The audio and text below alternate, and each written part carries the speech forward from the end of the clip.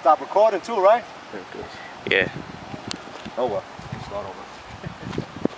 What is it? We don't even know what it got or what it didn't get.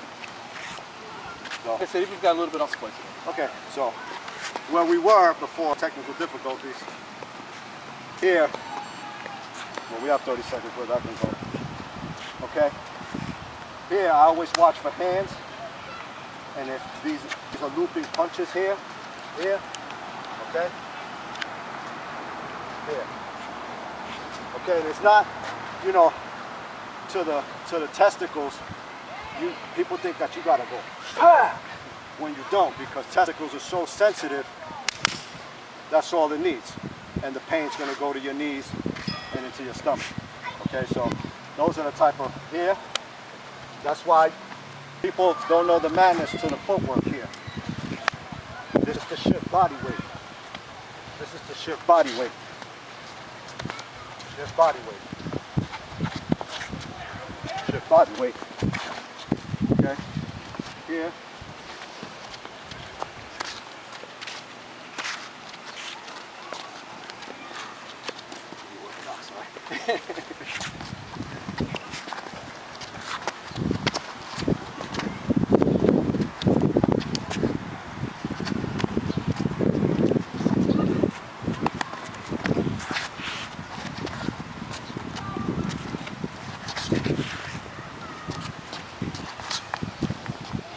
These are just little taps here that wear the opponent down. Okay, here, throw that, I would lean here. You got stuff in the pocket, I would lean here. And even throw the elbow from here. Okay? But you gotta, it's opportunity. Opportunity. None of that, oh, he's gonna throw the jab. I'm gonna trap him. I'm gonna throw him down. That doesn't work. Everything is opportunity. If it's there, see, throw a jab. See how hard that is for me to trap? It's hot, he's sweaty, I'm sweaty. That's difficult. Situation's not there, okay? So for jab, use another. Use another option. That trapping, look at how he able to take his hand out. This hot weather doesn't allow trapping arms. Maybe indoors. Or when it first starts and we're not sweating and he's, hey you. But he's smart. He's not going to do that. I'm not going to do that. Okay? I ain't going to go, hey you. Because I've been in this game too long.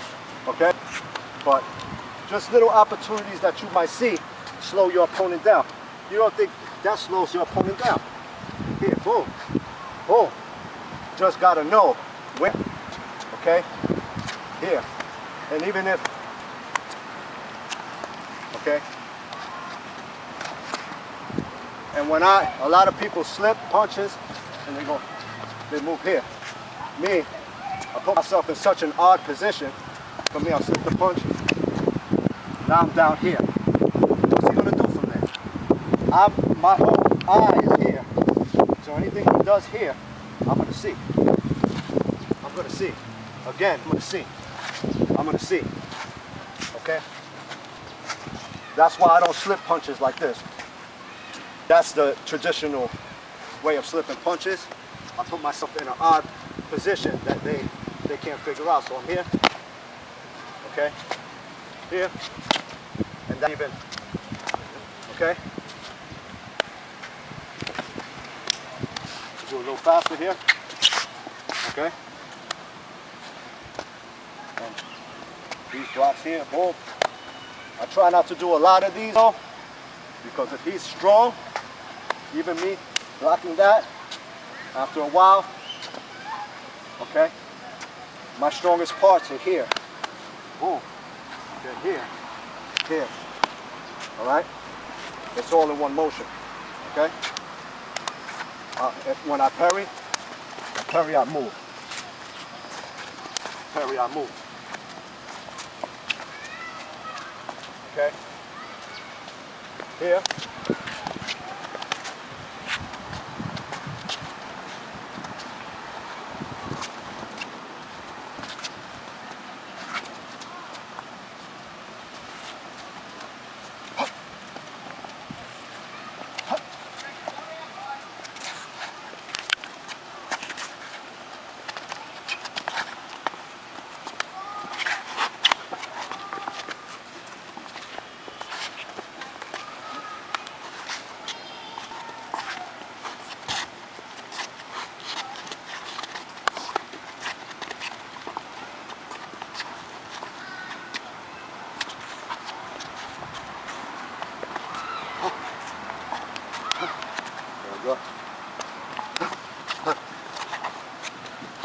famous Floyd Mayweather. That's why it's so hard to hit him. Here, then he comes to the counter. Okay? But this is not my thing in the street. Street is knowing range, being calm, approaching, knowing what to do. Knowing what to do, okay? Because I could do that, and then I'm here, and then I'm like, oh, okay, what am I gonna do? There's no pause, I'm gonna go. Yeah, no pause. You're approaching, yep. Okay? No pause. You're approaching, no pause, okay? Even here, all right? No pause. Bring your body weight. Here, here, here. Even slaps in the hot, sweaty legs stings. It plays with the mind. You know what I mean? So, sparring. It's hot out here. Quick question, just the psychological effect that you can place on someone by the small snapshots and the slaps that and the hits and where you're hitting. Just go a little bit into that. Well, the psychological part. Let's move underneath this. Give shit. your perspective, and I'll give you a Wing Chun perspective. Okay. The reason I do that, it's not more for pain. It's not about pain. It's about playing a psychological game on them, meaning they're so vulnerable that now their offensiveness becomes defensive and they become gun shy. You know what I'm saying? Mm-hmm. They said, damn, every punch I throw, he's fucking hitting me. Right. Either in the gut, in the balls, in the knee, in the shin. He's taking me down. You know what I mean? So it plays a psychological part. Some of it is painful, some of it is not. Some of it is, fuck, he hit me again. Oh, he hit me again. Man. And then now it becomes where he's not trying to throw nothing, because as soon as he throws something, he feels he's going to get countered. Right. Either here, or he's going to get, you know, that, or even, I don't want to do this because he don't have gear on. But other things that I do here is I'll take my hammer fist, here, or yep. Here, Phoenix Eye, here, yep. Okay, or if he throws the punch here, okay, or even here, boom, here, okay. This is not a spot people to hit people in, but it damages, okay. It's practical, and it's all a mind game. Boom, oh shit, oh, it's all psychological. That's how I see it. You know, give your point on the Wing Chun side. We have what's called Pak style, which translated means slapping hand. So a lot of times you want to be very relaxed because you want to develop shocking power with the Pak. Now Pak's not going to knock anybody out, but you know, if I'm coming, he's throwing a jab at me, right, and I get that real pop, that crack, it's not going to hurt him, but it's going to get his attention. So that's a bit of a distraction. Also, there's certain places that people just don't like being touched. You just touch anybody on the face, right? Nobody likes that. Nobody likes that. I don't have to clock you in the face. I could be doing something here, we could be and I just tap you on the face. Yep. A lot of times that will open up a secondary technique. So there are times when, you know, we might some, I might be here, I just tap you on the face. That distracts you enough, now I can employ a wrist lock. A wrist lock, right? Yeah. Or I can tap you here, now I can go for a takedown. So it's those slaps, again, they're not destructive, but they're distracting. They're distracting. My real goal might be a takedown, or it might be a joint lock. So if I face generals, nobody wants to be touched there. Nobody. You touch, guy's going to do this. So in that instant, I'm going to set something else up. Exactly, and as you said, you see the lean down, it's all body movement, right? The human mind, this is why I study other things outside of the martial art. I study the human mind, the body language. The mind automatically is trained to comfort. You hit them in the nuts. Automatically arms, oh shit. That's your brain telling your body, you gotta comfort that until it feels better. And that gives that lean down position. Now it's open season after that, you know. And if you see a person go down like that, and either you walk away because you don't want to do anything else, then that's on you. But if it's a life or death situation, you finish that man where he stands. Because if he gets up he's going to be more angry than he was the first time he approached you. And it's going to escalate to something else. So finish him off. Okay? And also, these type of slaps here, and just here in a normal standing position, exchange of words are being taken. If I put myself in a range here, okay, see, I'm too close. So if I know I don't want to move to make that mistake to get myself away, so if I'm in range, I'm still in range here, okay? So if I'm talking, I'll quickly lean in and, okay, here. But with, bam! Yeah. And that in itself, like you said, is not painful, but it is a 5-second distraction. And believe me, all I'm going to do is what happened to my head, and that's your window. Okay. Do what you got to do. To do what you got to do. It's all about, to me, if I think you would agree with this. In the street, you have to use tactics that's going to end the conflict as fast as possible.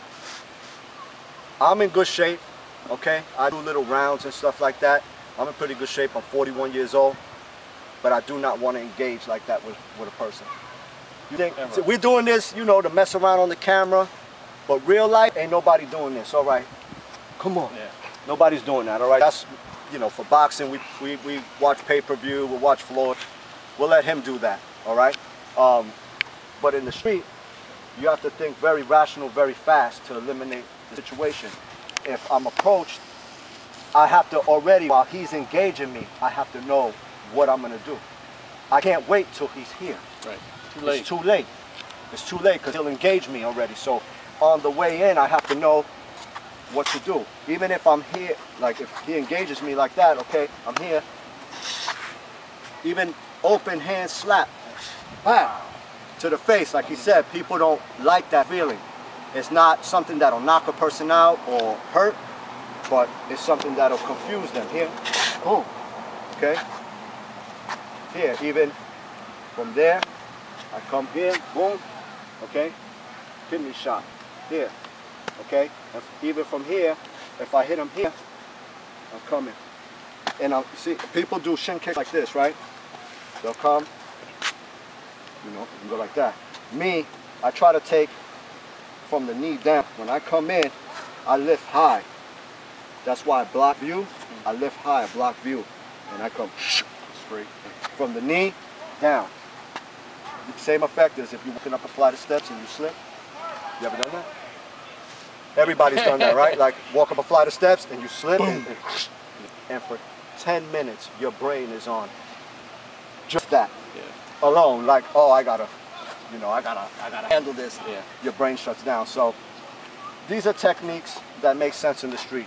Eliminate your threat very fast. What's your outlook on street combat? I wanted to always ask you that. For us, again, I want to get in, do what I have to do, and get out. Mm-hmm. You know, that's why I really emphasize knowing how to bridge, understanding the ranges.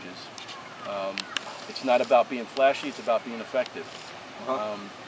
That's why I want to be well-rounded in the different things. I don't want to have an opportunity pass me by.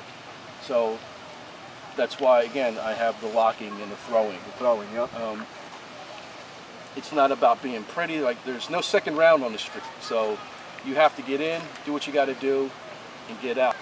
And when you have the guy under control, get out of there. Mm-hmm. Right? You don't have to stay, and everybody wants that movie knockout punch. You know, all I have to do is make you slower than me.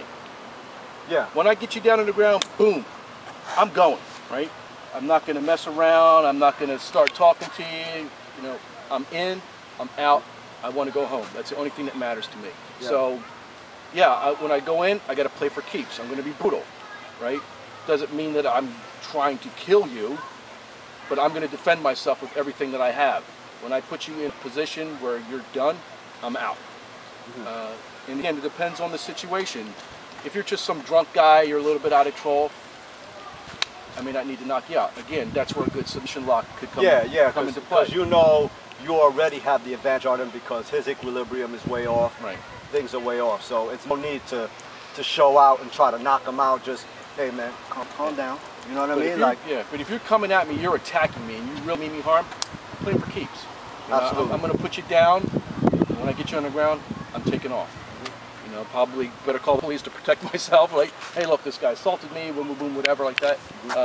And that's another thing. The person who first reports the incident is usually the person that the police believe. So if I get into an altercation, I'm calling the police. Hey, look, this guy attacked me. I had to defend myself. So that comes in a bunch of other stuff. But yeah, I'm gonna get in, boom, boom, boom, do what I got to do. In your class, do you explain the body language of the aggressor and the non-aggressor? Yeah, you have to. Reading body language is key. Also, as far as not to cut you off, as far as the legalities, cameras are everywhere now. This is 2014, so you know, the body language. If he's the aggressor, he's probably going to be like this, okay, right? or more, you know, pointing the finger. Everything with the aggressor is coming forward, outwards. And I'm going to be like this. Okay, I don't want and that's when you come here, and what I do is I tuck my chin, right, and I say, hey, bro, hey, you know, I don't no problem. Hey, can you call 911? Right. I'm serious. Yeah. You know what I'm saying? And I'm here. You know, because I'm not. Sometimes I don't want to engage. Sometimes I'm not in that mood. Right. You know what I'm saying? Like, hey, man, you know, I don't got a problem. And people thinking by doing that, you're a punk. When you're really just trying to avoid a situation because you know what you're capable of. He's the stupid one. Right. You're not. You know what I'm saying? He thinks, oh, look at him backing up. He's afraid. You know? You give him a false sense of confidence. Hey, call me a punk all you want, as long as I get to go home to my family. I don't care what you say. Yeah. The only thing that matters is going home. So you want to, hey, look, I don't want any trouble. I don't want to escalate the situation until you put me into a situation where I have no other choice. Then I play for keeps. Okay. One more thing before we wrap this up. I'm going to speak about Jeff. It was great working with this guy. Okay. He is super humble, super open-minded. He didn't come here with an ego. We were able to demonstrate on each other, no egos. And I think that anybody who watches this footage needs to learn from this. And needs to see that somebody from, well, I'm originally from New York. I've been in Florida since 2003. He came all the way out from Philadelphia. Okay, he was in the Tampa area. He's doing things here in the Tampa area. He reached out to me, and we met over the internet. It was a pleasure for me to do this. And I got another good friend of mine. He's like my family. That's Mike. Okay, and working with Jeff, whoever his students are, you guys are very lucky because there's not a lot of senseis. Well, he's a Sifu. Sensei is for Japanese, right? So he's a Sifu, and to have a trainer or a practitioner like this is very, very once in a lifetime, because I've been to many schools, I've seen many things, and like I said, the practitioner, the main practitioner in the room is unapproachable at times, and that's not a good thing. And I enjoyed myself today. Is there anything you want to touch on my style? Yeah, it was really eye-opening. Definitely got more insight into what you do, better appreciation for it. Like I said, I like to look at the different things that are out there. I can take that information, experience back to my school, my students. Now we have more food for thought. Hey, what would you do if a guy came at you like this? That makes me look deeper into my Wing Chun and make it even more flexible and applicable to what's out there. You can't go around putting the blinders on. There's so much stuff going out, and everything, if you don't change and grow and evolve, you're dying. So absolutely, you know, and even beyond that, I got to meet two great guys today. You know, I have two more brothers that I can add to my martial arts family. Absolutely. And we're definitely going to do this again. It was a great experience. You know, I appreciate you inviting me into your home. You know, and you're like memories for a lifetime. This yeah, is awesome. well, Jeff is like family. We've been talking on Skype, and so it wasn't strange when I met him. It was just like, hey, this is in person now. But we have already talked on Skype, and we've chatted a lot on Facebook and on the internet forum, and this is just a good experience. And overall, to answer not to answer a question, but to say this is something that I want to reach out to children, women and children. And that's where I want to take this martial art, is to the women and the children. And not to exclude men, but you're a practitioner. Okay, he's been in the military, or well, he's still in the military. I've trained people. Men come with their ego right here. They don't know how to fight, but they come with their ego right here. And then you try to train them and they're like, no, well, I don't punch like that. I punch like this. Then I say, okay, then punch like that. Let's go over here and you come and try to punch me like that. See how that don't work? Right. You know, but with women, they come with that, not that ego. They want to learn. Children want to learn. Right. The women feel vulnerable because they're women. Children feel vulnerable because they're children. So they take in more than what a grown man will take in, because it's ego with certain people. And I don't know if you experienced that in your school, where they come in at first and they're like, you throw on mitts and they want to blow through your mitt. Bow, see, I'm strong, right? I'm strong. Yeah. Like, yeah, but if you have no technique, the strength is nothing. Strength and power, two different things. Strength and power. Skills pay the bills. People underestimate Mike all the time. Big guys always approach him until they get pressled up on the floor. Then they're like, what happened? Right. You know what I'm saying? So we need to teach the youth and the women to stop rape from happening, stop bullying, stop kidnappings. Okay, and that's what we need to concentrate on. Not I want to teach you so you can go and kick somebody's ass. Yeah. You know, that doesn't. And to me, to be honest, winning or losing in the street is irrelevant to me. Okay, that's not what it is for me. When I go into a place, if I get into a confrontation, it's survival. I want to go home. Not, oh, I won the fight. No, I want to go home. Right. We train to fight when we don't go looking for fights. I mean, you're gonna, who you are as a person, your martial character, that's gonna have impact daily. Mm-hmm. You know, you hope that you never get into a real fight. You know, so it's more about what's going on in here and here than here. Yes, we train these, but I'm looking for a way to not use them. Mm-hmm. You know, I want to live a life of service, you know, talk to people, build people up, not spend my time thinking about how am I going to destroy somebody. And we as martial artists, you know, we got a lot of work to do. There's a lot of people out there who need us. Absolutely. A lot of people. And we have to build people's self-confidence, since it's helped me with my confidence, everything that I know. You know, and still, as being a practitioner, I feel like there's holes still in my game, and that's why I practice. That's why I like to get together with other practitioners with other styles. So when I'm in an engagement with another person, and he knows another style, can I handle myself in that situation? Because you are going to encounter somebody who knows how to fight once in a while. Not all the time, because your average person in the street don't know how to fight. I did the statistics, and I think there's maybe like a 5 percentile of people who really know how to fight. And usually those people don't fight. Right. Okay, so, but the majority of people on the street, they don't know how to fight. And they're the ones that start the confrontation and speak very loudly and stuff like that. So I want to give a couple shout outs. One to my uncle, David, aka Hammer, one of the best street fighters that I know. And I thank him for putting his style and showing me what he does. You know, I'm a 1973 baby. I grew up in the breakdancing era, so I took the b-boy style, which is up rocking, which my Uncle David is the originator of the style.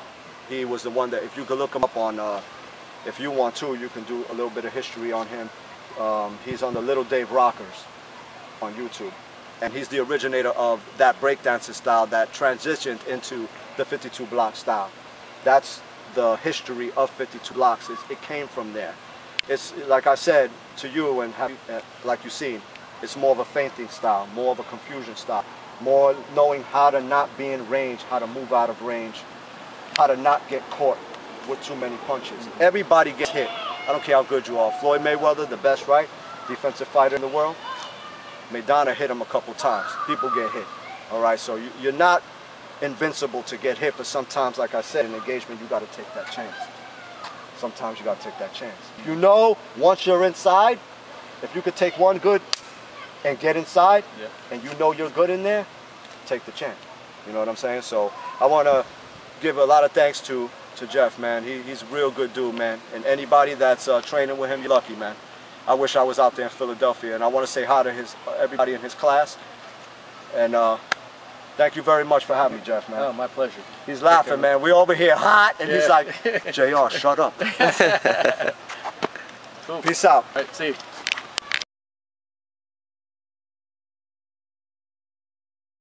One good and get inside, Yeah. and you know you're good in there, take the chance.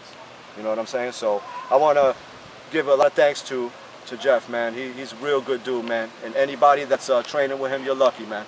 I wish I was out there in Philadelphia. And I want to say hi to everybody in his class. And thank you very much for having me, Jeff, man. Oh, my pleasure. He's laughing, man. We over here hot, and he's like, JR, shut up. Cool. Peace out. All right, see you.